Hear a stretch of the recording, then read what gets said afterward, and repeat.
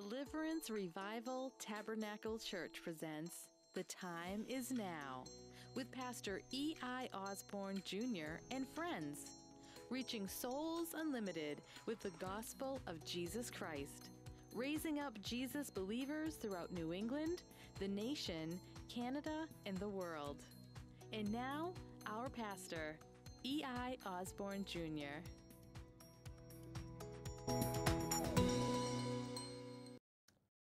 Well, praise the name of Jesus, for he's worthy to be praised. I'm Pastor Osborne. I'd like to welcome you to another edition of The Time Is Now radio and television program. It's my prayer and sincere hope that God will use this program and use us right now as an instrument to minister to your needs. And I'm certain that God is going to do just that. So we have a word that we're going to share with you today. As always, God gives us a word. And typically we come to the studio, we minister the word that we ministered on Sunday. So not an excuse for you not being in church or not being there, but you kind of get to hear what we talked about in our Sunday service. Now, as always, we're just trying to yield to the Holy Spirit and let him have his way. You know, what I understand is this: God knows exactly who will be watching this program. We also do a radio program. We take some of the audio from this, but we're taping right now, video in the studio, and we take the audio and we use it for our radio program as well. So I realize that there are people that are going to see this on television and the different cable access channels that we're on, Cambridge and Malden and Medford and so on, and Plymouth and all that.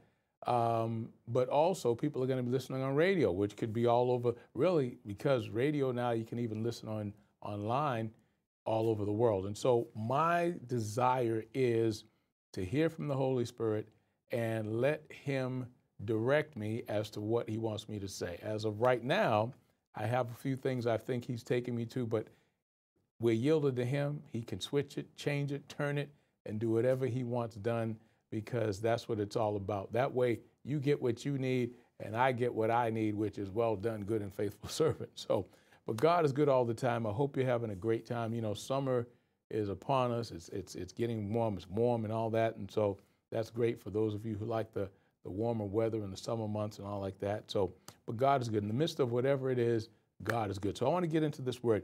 Go to our YouTube channel. Let me just invite you to do that as well. Go to our YouTube channel. So go to YouTube and search E.I. Osborne, just like you see at the bottom of the screen, and you'll find our channel. There's live videos that we do at church and Bible study, on live Bible study, and then also there you'll also see some videos that are some messages that are recorded like this. But there's a few hundred, 700, 800, whatever. And, you should find whatever, sometimes you have a question about something or you need a word about something or whatever.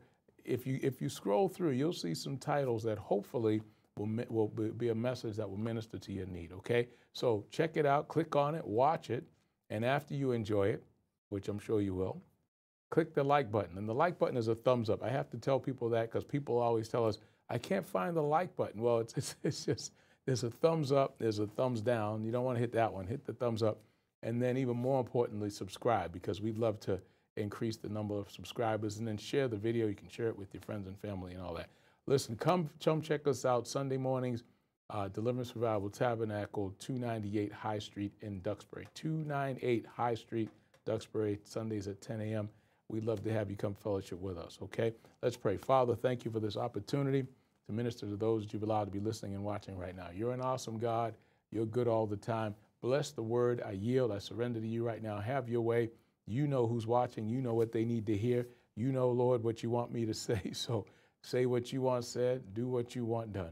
And I thank you in advance that you're going to confirm this word with miracles, signs, and wonders. You're going to confirm this word with a manifestation of the gifts of the Spirit. And Lord, for everything that I believe you're going to do, I give you all the praise, the honor, and the glory. And I thank you right now in Jesus' name. Amen. Okay.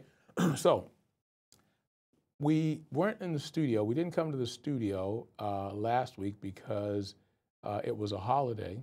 And so took that time to take a break. And every now and then it's good to have a break. I try to be pretty faithful with my coming to the studio when it's available. And because there are times when it's not. So when it is, I try to make sure I take advantage of it.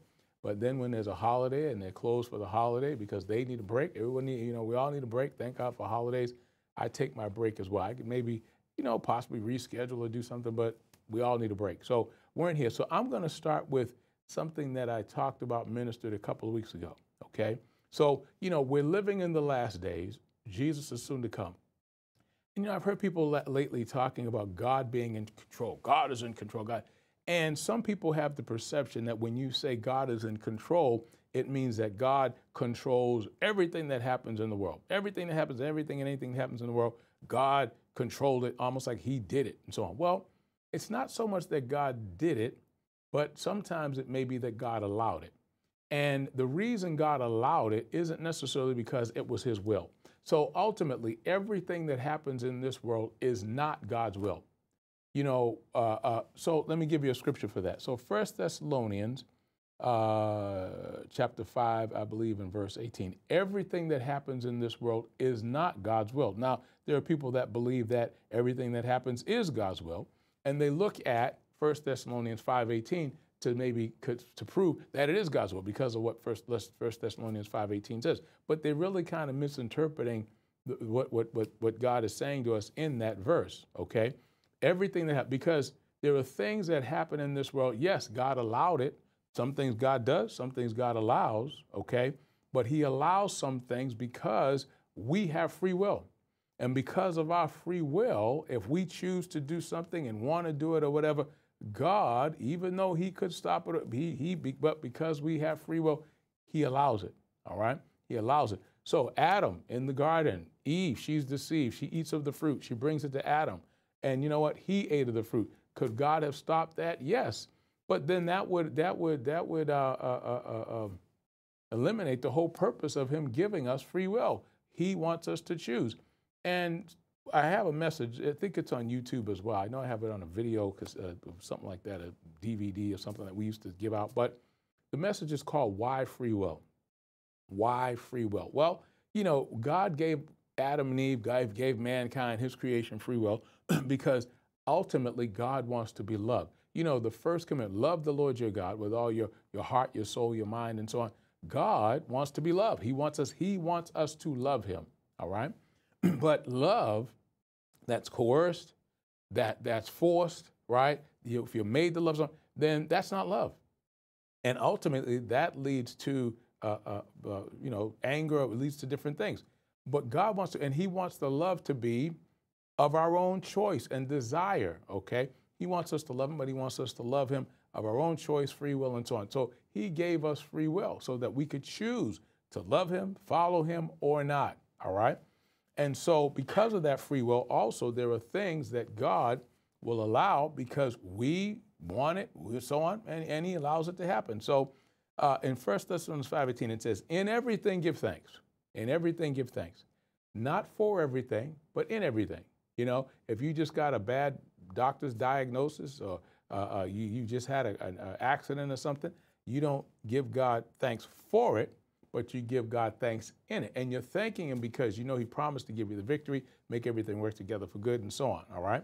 But it says, for this is the will of God in Christ Jesus concerning you. This is the will of God in Christ Jesus concerning you. Now, I used to believe that verse meant everything that happens is God's will, and I should just give God thanks for it.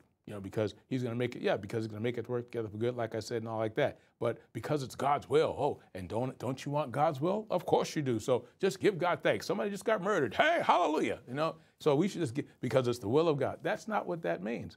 In everything give thanks, for this is the will of God in Christ Jesus concerning you. Well, everything that happens is not God's will. So someone had a terrible accident, they were killed. Was that God's will? No. Someone else had stage 4 cancer. Is that God's will? No. All right. Someone else had a miscarriage. Was that God's will? No. Everything about God is good. God is good all the time, and all the time God is good. The creator and the one that fathers and creates and causes and is the blame or whatever, the source, I should say, maybe of all evil and negative and sickness and disease, everything evil and wicked you can think of in this world, sickness, disease, poverty, lack, accidents, the source of all of that is the devil, Satan, okay? If Adam did not sin, in Romans chapter 5 and verse 12, it tells us that sin came into the world and death by sin. If Adam didn't sin, there would be no death and nothing to cause death. Can you imagine no accidents, whether it's someone walking, whether it's someone driving? I don't know if we'd had cars if Adam didn't, somebody probably wouldn't need cars, but you know, whatever, no accident. No one's gonna walk through the garden in the cool of the day or whatever and trip over a rock, bump their head and die, okay? Or and all that. No death, no sickness, no disease, no death. And I think even no, you know, we think of the seasons, winter, spring, summer, fall. Well, if there would have been seasons, they wouldn't be like what we think of seasons today. There would not be a fall where the leaves die and fall off the trees and turn brown and we rake them up. None of that, because there's no death. No death, right? They just would have, if they change colors, they just go from in the seasons, they go from one color to the next. Not one of them die. Not one leaf falls off a tree. No death. But death and sickness and disease and all the evil and murders and thefts and all that kind of stuff all comes because of sin. It's all of the devil. Now, God knew Adam would sin, but what did God do? God prepared a way of salvation. Jesus is the lamb slain from the foundation of the world because he gave him free will. So God knew that he would do that, and he allowed it. He allowed it because Adam had free will. He had to allow him to do that. But what did God do? He created a way of salvation. By the sacrifice, the suffering, the death, the burial, the resurrection, the shedding of the blood of his only begotten Son. John the Baptist said, he is the Lamb of God. Behold, the Lamb of God that takes away the sin of the world. So what does this mean? Let me get back to this because I'm kind of going off.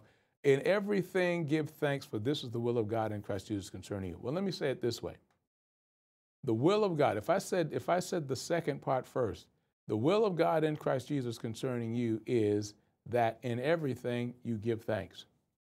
See, ultimately what God wants, and there's actually a translation, I don't know if I have time to find it, that kind of puts it a little more like that. And that's just a little revelation that God gave me on that verse. That everything that happens, when someone had an accident, it's God's will. No, that wasn't God's will. Someone had a miscarriage. Well, it's God's will. No, that wasn't God's will. God's will is not death. God's will is life, right? God is the essence of life. God is life. He is life. He's light. He's love, right? So that miscarriage was not God's will. That accident was not God's will. That heart disease is not God's will, all right? But in the midst of the things that we face in this life, knowing the promises, the victory that God has promised, knowing who God is, knowing what God's going to do, in the midst of it, in it, not for it, but in the midst of it, we give God thanks. Lord, I thank you. Not for it, but in it, knowing that although in this life, in this world, I'm going to suffer, we're going to suffer tribulation and trouble and problems, and things are going to come and all like that, and thank God Jesus is going to come and fix it all. But in the meantime, Lord, I just choose because I know you're good. You cannot lie. You're going to make it work together. You're going to fix it. You're going to help me. I give you thanks, all right? We praise him and we thank him for his goodness and his grace and his mercy. But let me see if I can find this real quick. Let me see, 1 Thessalonians. I'm going to look on my phone here and see if I have, because I saw it, like I said, it's just a revelation. It's not something, unless God, there's some things that God has to give you, even Jesus. You know, people that are born again, they get saved, it's because they have a revelation. It's not so much that they just study it and read it. But let me see here. Let me see if I can find this real quick. 1 Thessalonians 5. I'll take the time to do it because if I can give you an actual something that you can read and look at for yourself, that might help. Let me see here. Let me see. Yeah, so even like say the Amplified, classic Amplified, it says, thank God in everything, no matter what the circumstances may be, be thankful and give thanks. For this is the will of God who for you who are in Christ Jesus. Let me see, that's not it. Let me see here.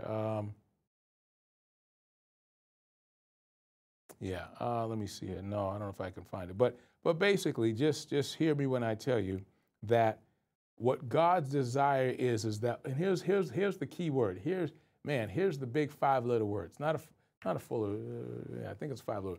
Here's the big 5-letter word, not 4-letter word, okay? Here's the big 5-letter word. The big 5-letter word is this, trust, okay? What it comes down to is trust. Trust. Lord, I trust you. I don't know why you allowed this. I don't know why I'm going through it. I don't know why it had to happen, but I trust you. So I give you thanks.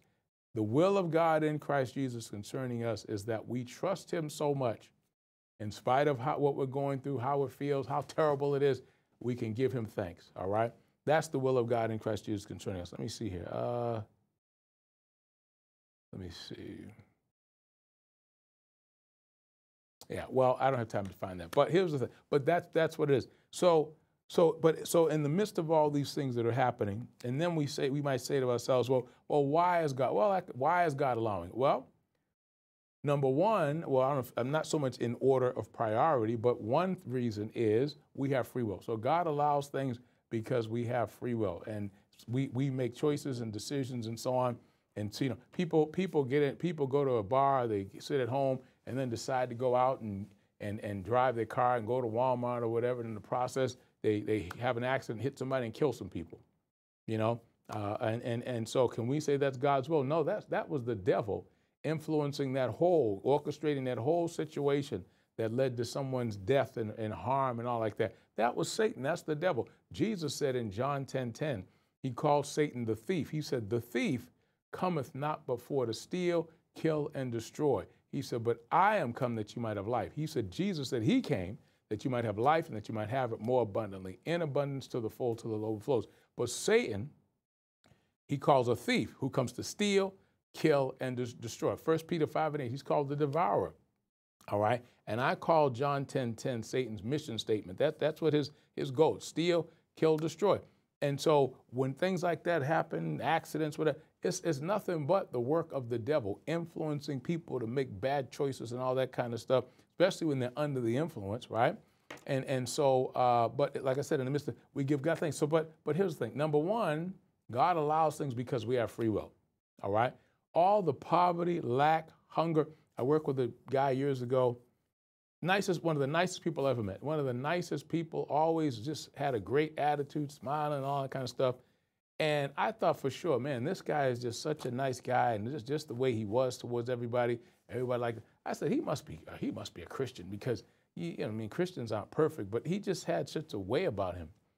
And so I mentioned God or something. I mentioned to him one day, and he said his response was, he says, and I think of he thought all the children starving in the world and all the things that children go through, and children. He said, I can't serve a God who would allow such a thing. Well, you know why God's allowing it? Because that's man's will.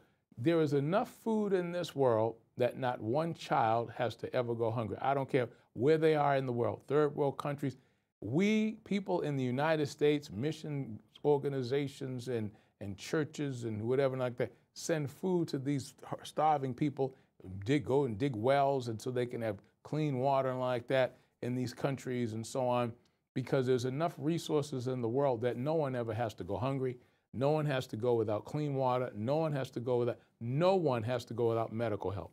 And the sad part about it is, even in some of these third world countries where people are suffering in that way, it's not because everybody's broke. The whole country is not broke. The whole country is not filled with people. There are wealthy people in those countries, but they don't choose to take care of their poor and needy and all like that. But the point is, but that's what men, if you have a country where the wealthy and all like that don't care about their people in need and all like that, that's their choice. God sees that's not necessary. In Ezekiel, it talks about that was one of the issues that God had with Sodom and Gomorrah. Sodom and Gomorrah, not only was all the abominations and things like that happening, and that's why one of the reasons God destroyed it, but the other reason mentioned in Ezekiel is they didn't care for their poor and needy. All right? And so the things that are happening in the world today, and and as sad as much as this man, I can understand how he feels, about the children starving and all that kind of stuff. I wonder what he feels about abortion. He may feel it's so terrible that there's children in the world starving and dying and all like that. But he may be someone who is pro-abortion, for all I know. You know what I mean? Because the mindsets that we have about things, in one area you're mad about it, but another. So, but the thing is, oh Lord, yeah, okay. But the point is, why does God allow these things? First of all, God has given us free will. And if we make choices and so on, then that's what he has to do. God finds a way. So you know what God does? People in some of these countries that could be taking care of their poor and needy, and they don't, and all that kind of stuff. You know what God does? God touches people in America and in other countries of the world, and in churches and missions groups and missionaries and all these different, social needs groups, whoever they are. And you know what they do? They send missionaries, and they send people, and they send food, and they send help and all that kind of stuff, and they dig wells, and they make sure the people have clean water, and they do all those things, and they send clothing. And so that's how God gets around the evil that's in men's heart, the greed and the evil that's in men's hearts, where they won't take care of their poor and needy for whatever their reasons, okay? God has a way. So, yeah, but he allows it, but then he has a way. But that's number one, free will. The other reason is this. There are things that God allows, because I know some people are angry. They don't understand why God will allow this, why God will allow that. Well, you may never understand, because he's God and you're not, okay? That's why. Well, how come? You will never understand. Well, how come I can understand? Well, he's God and you're not.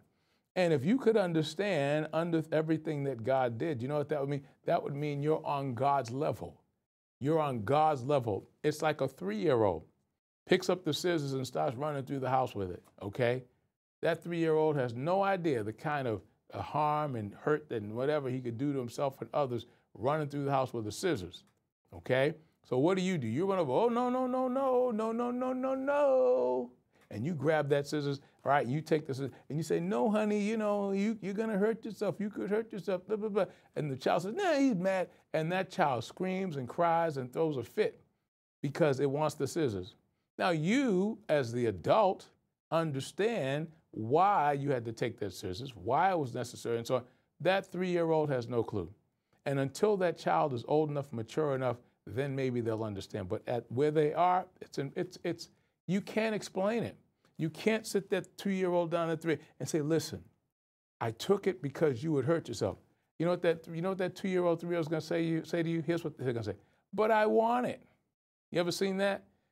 But honey, you can't have it. You're going to hurt yourself. They're going to then, and you still, because listen, it's sharp and has a point, and you could fall on it, or you could cut yourself, you could hurt yourself, you could kill yourself. Oh, so you can't have it. That the child's not going to say, oh, yes, mom, father, dearest, I understand.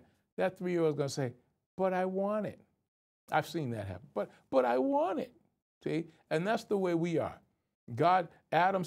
Eve saw that fruit. Satan deceived her. She saw that fruit. The Bible says she saw it was good, pleasant, good to the eye, a fruit, or something to be desired, to make men wise, and like that. And she ate of the fruit. Why? Because I want it. She wanted it. And Adam, whatever his reason was, he wasn't deceived. But I want it. See, that's what the kids say. So we're not on God's level.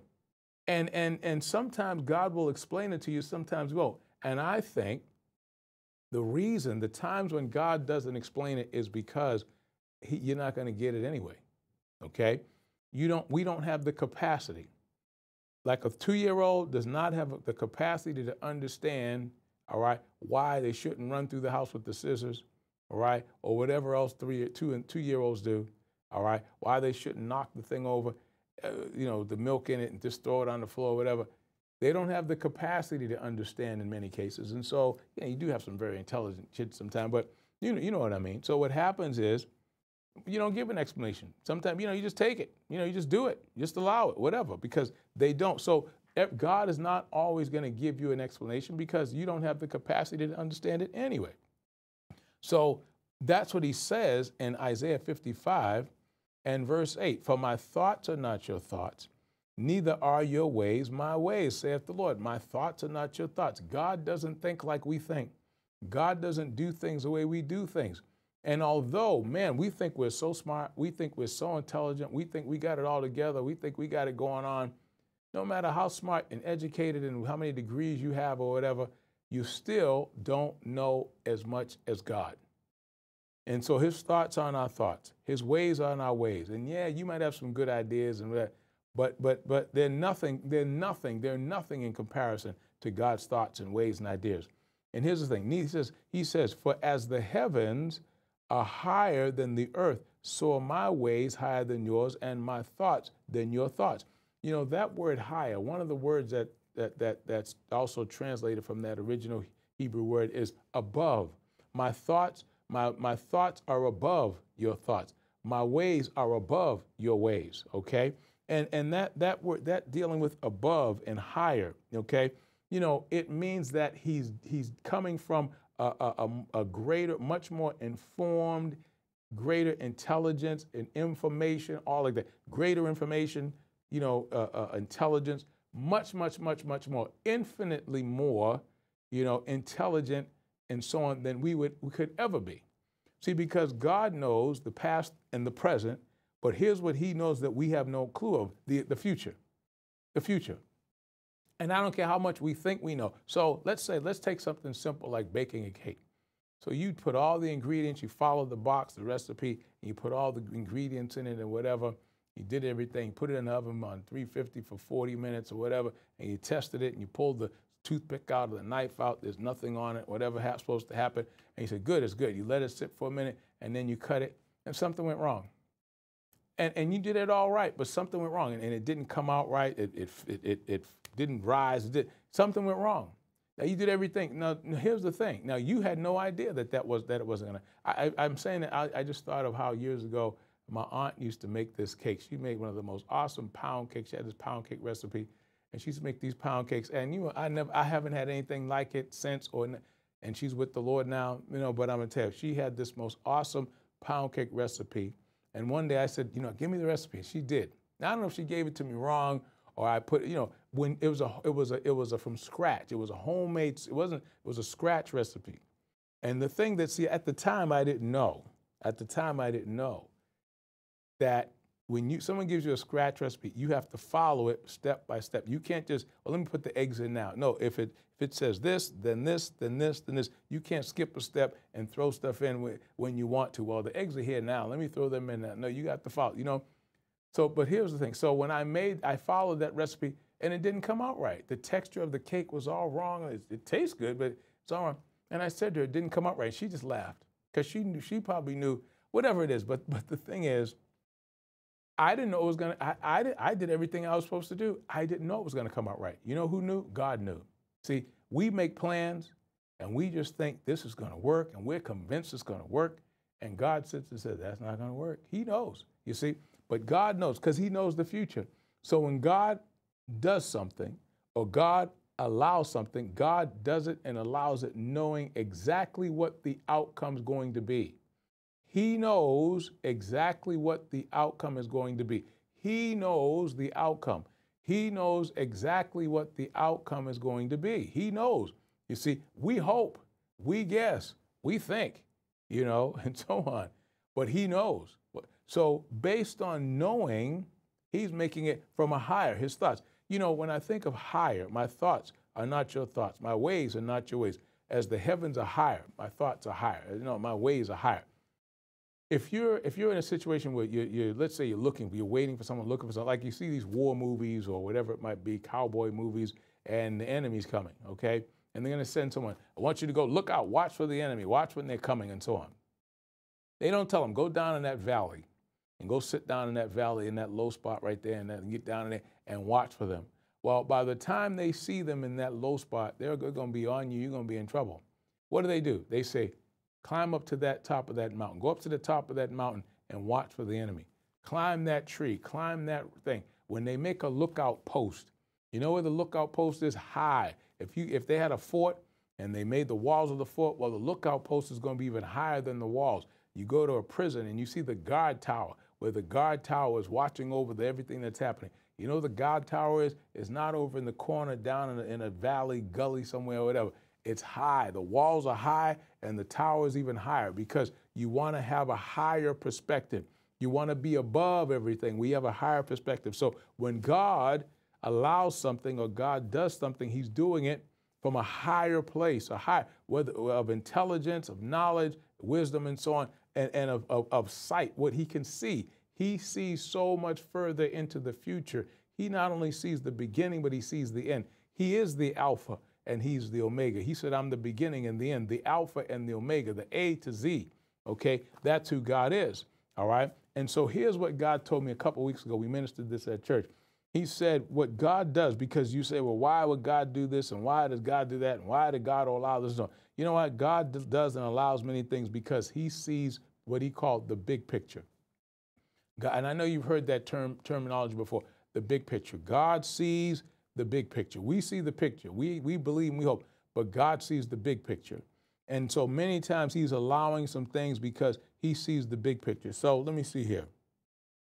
In Genesis, in the book of Genesis, Genesis 37, Joseph was the son of Jacob, and he had these dreams.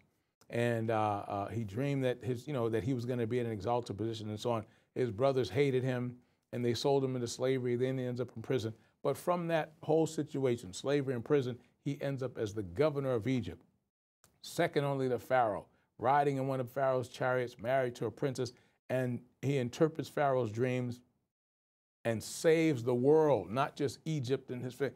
Joseph saved the world of his day, all right?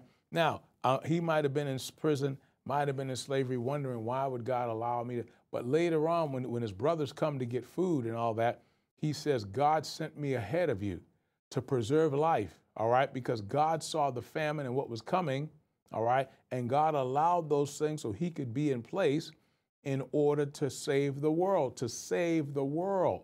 Well, in the midst of it, in the midst of brothers wanting to beat him up and they want to kill him and sell him into slavery, from slavery he's falsely accused, and he ends up in prison. In the midst of all that, I don't know if Joseph saw the big picture. He just saw the picture. He saw what it is. But God was allowing because he saw what was coming.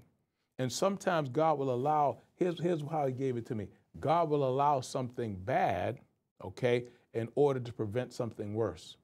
God will allow something bad to prevent something worse, all right? So sometimes there might be something bad happening, but God is allowing that something bad because it's going to prevent something worse. There are people that have been through some things, okay? And because of what they went through, because maybe even a choice, they made a decision, they did something, whatever, and then the outcome was tragic or horrific or bad or whatever. So you know what? Whatever they did, it left an impression on their mind. And I can guarantee you, because of that, that is something that they will never, ever, ever, ever, ever, ever do again. And you know what? God wants that. That's the attitude. God, that's the mindset and so on that God wants them to have, because God sees it in the future. That decision would have been even worse. The consequences, the tragedy, and so would have been even worse. Okay? So you have a person that falls asleep behind the wheel, and they have an accident, and they survive, and everybody's okay. Why did God allow that? Well, maybe God saw in the future that same person was going to be riding with his wife and his 4 children in the car, and a relative in the car, in the van, in the minivan or whatever, and they fell asleep, and they all died. So God allowed, just an example, a possibility, right? So God allowed this thing where they had a little accident, people, they were okay, to prevent, something worse. Okay. So again, the key word in all of this is that terrible 5-letter word, trust. You have to trust God. But he says, but God sees the big picture. And as I said, sometimes God will allow something bad in order to prevent something worse. All right. Now, and there's so many people I could think of. Joseph is one of them. Daniel in the lion's den. The king says, don't worship any other God but me. He's God and all like that. Daniel still prayed 3 times a day with windows open. Well, he ends up in the lion's den. Well, everybody, when he got to that lion's den, the king makes a decree, and everyone begins to serve Daniel's God. Same thing with Shadrach, Meshach, and Abednego. They wouldn't bow to Nebuchadnezzar's image in Daniel chapter 3. And what happened as a result of that? Well, they got thrown in the fiery furnace. But Jesus, King Nebuchadnezzar, said, we put 3 men and I see 4, and the 4th looks like as unto the Son of God, or the son of one of the gods, in some translations it says. And so what happened then? The king makes a decree. Everybody's going to worship and serve God. Their God is God, all right? So in the end, then they got promoted. So God allows some things. He sees the big picture, okay? And he allows something bad to prevent something even worse, all right? So, and there's so many, I could go on and on with that type of thing. Now, let's see here. Let me see. Well, Acts chapter 16. Let me look real quick at Acts chapter 16. Then I'm going to get into something else real quick. I know I wrote down this Acts chapter 16. Let me see here.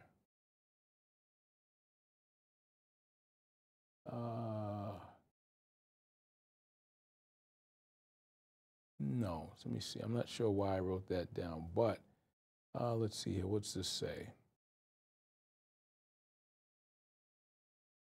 Well, all right. So let me move on from that because I'm not sure. Okay, yeah, I understand. I see what that is now. All right, but I'm not. But see, so God doesn't do things the way we do them, and as I said, God will allow something bad in order to prevent something worse. But it's because He sees the big picture. The big picture is something worse is coming. So I'll allow this thing over here because it's going to prevent this bigger thing, this bigger tragedy from taking place and so on. And thank God that He does. So now the other thing I want to tell you is this, and this is what we ministered last week, and it kind of goes along with this. And in the midst of, because see, in the midst of God allowing things, God's thoughts aren't our thoughts, neither are His ways our ways. In the midst of God allowing things sometimes, all right, something bad to prevent something worse. In the midst of God allowing something that we don't like and all like that, you know what many times is going to happen? We're not going to be happy. It's not going to make you happy. Whatever it is, you don't like it, you're upset, it's bothering you, it's troubling you, you're mad about it, whatever. And you know what? You're not happy. Well, guess what? God's goal, God's purpose has nothing to do with your being happy. And there are a lot of people today, they make decisions and they do things based on being happy. Well, if your goal and your whole purpose in life is for you to be happy, all right, I'm not happy. Well, if your goal and your purpose in life is all about your happiness, I tell you what, not only are you going to be happy, but there's going to be a lot of people, a whole lot of people around you that are not happy as well, because you're going to be doing things that are very selfish and self-centered or whatever that are going to be causing issues and problems and trouble for other people, all because your purpose and your goal and your desire is for you to be happy. And many times in order for someone to be happy, that means someone else is not going to be happy, all right? But the thing is, happiness is not the goal and the purpose in life anyway, all right? But if that's your thing, some people say, well, see, yeah, well, I don't know if I get into that one yet, but let me read. Let me see. So let me see here.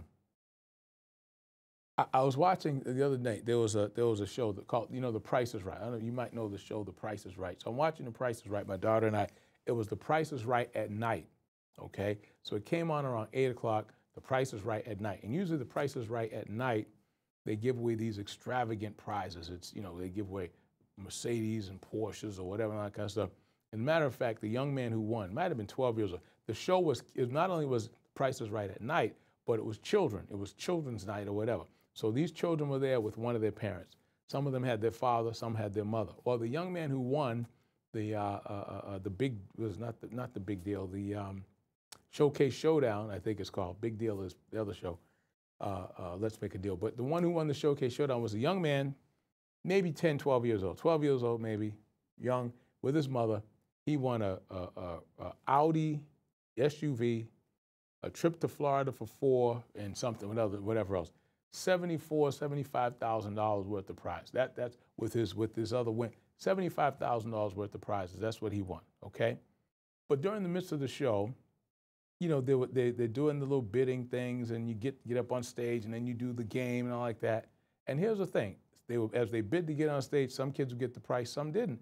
So some kids never got on stage. And then the ones who got on stage and played the games, one kid, I think he did the Plinko thing. He won about $12,000 with Plinko. But another kid, he didn't win his thing. He had a game. He didn't win his game. And Drew Carey, when one of the kids didn't win, he just looked so sad. Drew Carey said, man, there's some life lessons happening here today. And what's the life lesson? Well, you're not always going to win. Things aren't always going to go your way, not always turn out the way you expect and want like that in life. And so God makes it work together for good in the end and all that. But that's how life is. And so if your goal in life and your purpose and your goal and your desire, you have to be happy. And if as a parent, your goal and your desire and all that in life is that your children are happy, you want happy kids, my children, you know what? You're gonna be a terrible parent, and you're gonna raise some brats. You're gonna raise some brats, some spoiled, rotten kids. That's what you're gonna raise, because they're not gonna understand that things aren't always gonna go their way. They're not gonna understand that they're not always going to get their way and they're not always going to be happy. I wouldn't want to be married to them or whatever, friends with them, because they're not going to be that good of a person. They need to understand that many times in life there's sacrifices. Many times in life you do what's best for the good of all. See, God does things for the best, for the good of all, not for the good of one. But the person whose desire and their goal is just they have to be happy. They don't care about anyone or anything but themselves. You see, forget the good of all and all that, right? So, and here's the thing. You know, I pray that you're saved and you're born again and you want to be saved. And maybe when we pray the prayer, give the invitation at the end of the program, you'll want to be saved. But let me just tell you, there's nowhere in the Bible that God promised happiness. So if you're going to get saved thinking, well, once I get saved, I'll be happy. Well, that's not a promise that God made. You might be happier than you are right now, but that's not what God has promised. So in Isaiah 26 and verse 3, it says, God says, thou will keep him in perfect peace whose mind is stayed on thee. The thing that God definitely has promised to us is peace.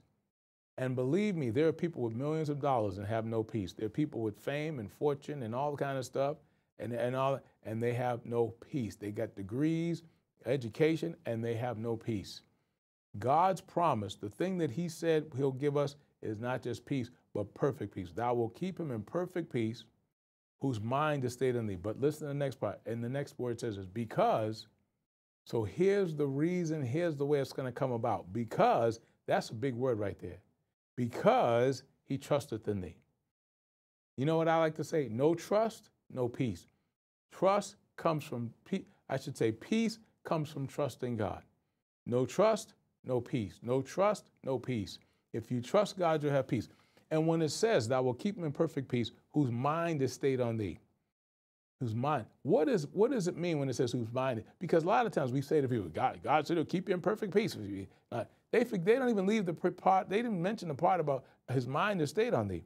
God says he'll keep you in perfect peace. But here's the thing, whose mind is stayed on thee. It's conditional. Whose mind is stayed on thee. So the peace comes from keeping your mind on him. Well, what does that mean? How do you do that? Are you just all day just thinking about God sitting on his throne and the angels going around the throne crying, holy, holy? Is that what it is? No. Your mind stayed on him is that your mind is on his word, his promise, his covenant. So you're going through something and your mind is on the word that says, he always causes me to triumph, 2 Corinthians 2:14. You know, you're going through some things and your word is on Isaiah in 1 Corinthians 15:57, something like that. You know, thanks be unto God who's given us the victory. You're going through some things and your mind is on Romans 8:28, and we know all things work together for good. That's what your mind is on his word. You know, your mind is on Psalms 23. You know, the Lord is my shepherd, I shall not want. Yea, though I walk through the valley of the shadow of death, I'll fear no evil, thou art with me. Now, your mind is on that because God is his word. You can't separate God from his word. So when he says your mind is stayed on him, it means you're not focused on the circumstances and what's happening and what's going on. Your mind is on the word. Your mind is on your covenant. Your mind is on what God said. Because in the end, that's what's going to matter and that's what's going to happen. So he says, because he trusts us. Now, if you don't trust God, you can't keep your mind on him. Your mind will be on plan A, plan B, plan C, plan D, plan 58, D and all that. Your mind will be on all the possibilities and things that you can do. But when you trust God, your mind is just on him. And so the promise of God is peace, perfect peace. Matter of fact, in Philippians chapter 4, he also says,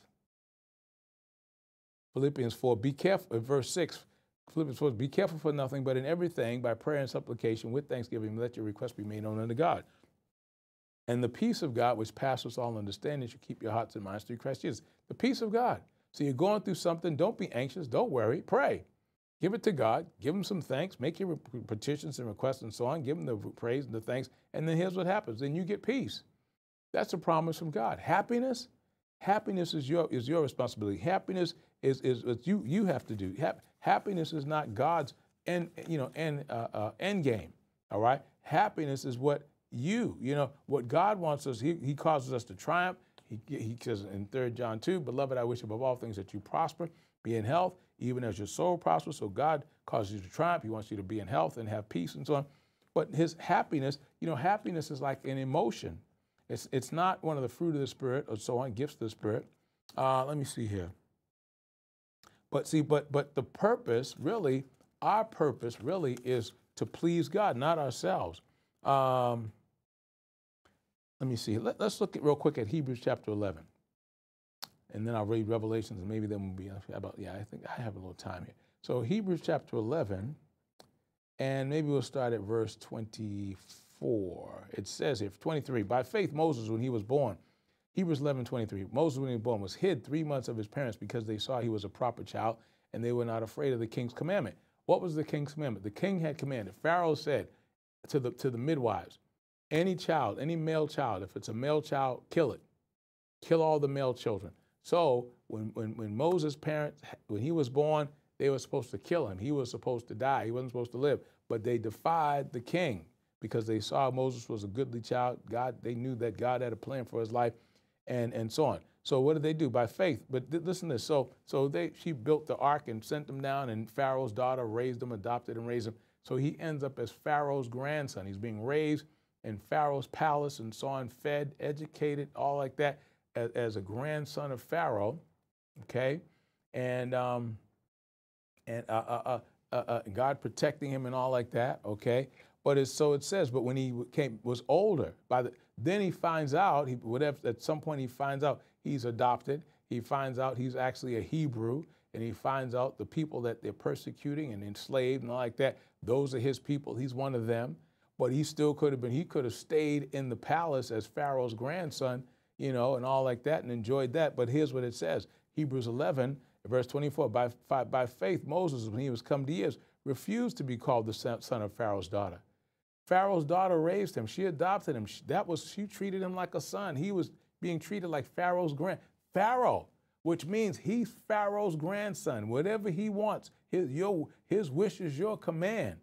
He can have whatever's going to please him, make him feel good, whatever, make him happy, right? He can have it. You better give it to him. That's Pharaoh's grandson, all right?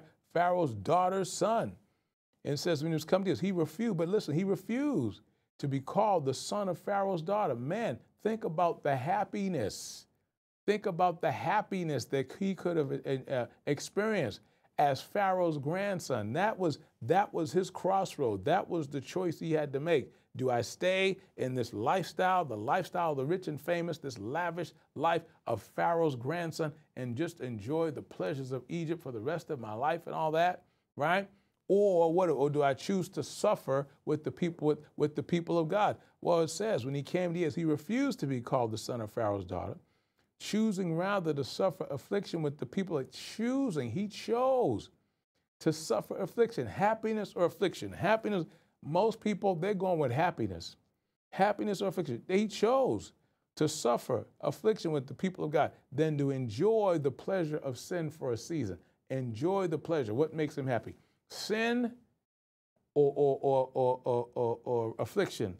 Happiness or affliction? Which one? Most people, they're choosing happiness. Affliction, what? I got to be happy because I'm happy. I don't know the rights to that song, right? We got to be happy. Happy people and all that, right? All that. We got songs about it. But you know what? As for people of God, we have to realize that it says, listen, choosing rather, he said, affliction with the people of God, than to enjoy. Sin has pleasure. And if you're sinning and getting no pleasure, you're not sinning. You're not doing it right, okay? If you're sinning and you're not having pleasure, somehow you're not doing it right or something, because the reason people sin is because it has pleasure. Esteeming the reproach of Christ greater riches than the treasures of Egypt, all right? By faith, he forsook Egypt, not fearing the wrath of the king, all right? Now, the next thing I want to tell you is this. In verse 32, and what shall I say more, for the time would fail me to tell of Gideon and Barak, and of Samson, and of Jephthah, of David also, and Samuel, and of the prophets, who through faith subdued kingdoms, wrought righteousness, obtained promises, stopped the mouths of lions, quenched the violence of fire, escaped the edge of the sword. This is telling you all the accolades and accomplishments of David and Samuel and Samson and all these men. Gideon with his 300, overcame all his enemies and so on. David, Goliath, and all the things he did, and Samuel, Samson, killed 1,000 Philistines with a jawbone of an ass. All these awesome things. Listen, verse 35. Women received their dead raised to life again, and others were tortured. But see, so it first tells you all the good things that they experienced, all the awesome victories and all like that. But then there was also some other things they went through. Women received their dead raised. All right, man, listen to that. Raised. Women receiving their dead, their sons, their daughters, their husbands, and so on. Raised from the dead. Wow, how awesome is that? Raised to life again. But listen, but there's, and others, see, but there was others. See, so on one side, yeah, these people are experiencing all these awesome things, victories and awesome things. But others, and others were tortured. So while some people were experiencing these things, others were being tortured, not accepting deliverance. They didn't accept deliverance. They were tortured that they might obtain a better resurrection for the sake of the gospel and so on, for the sake of their relationship with God, their covenant with God. And others had trial of cruel mockings and scourgings. They were scourged like Jesus. Yea, moreover, of bonds and imprisonment, thrown into prison, put in bonds.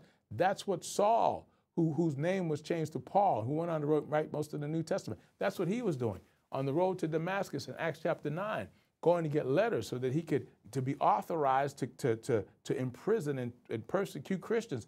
That's what Saul did before God met him on the road to Damascus, changed his name to Paul. All right, listen, they were stoned. They were stoned, not high stoned, but stoned with rocks and killed, thrown rocks on at them, stones and killed. They were sawn asunder. They were tempted, were slain by the sword, sawn asunder. Sawn, you know what I mean? Cut in half. They weren't cut in half after they were dead or while they were drugged and they couldn't feel it and given some kind of painkiller. They were cut in half while they were alive.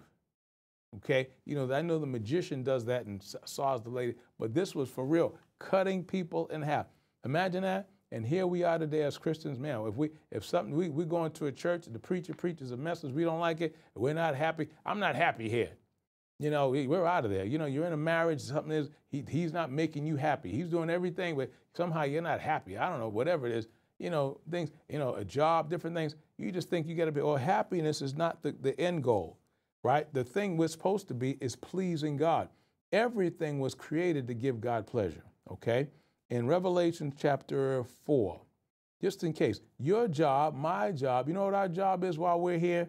To give God pleasure. Not to be happy. Our job is to give God pleasure. Revelation chapter 4.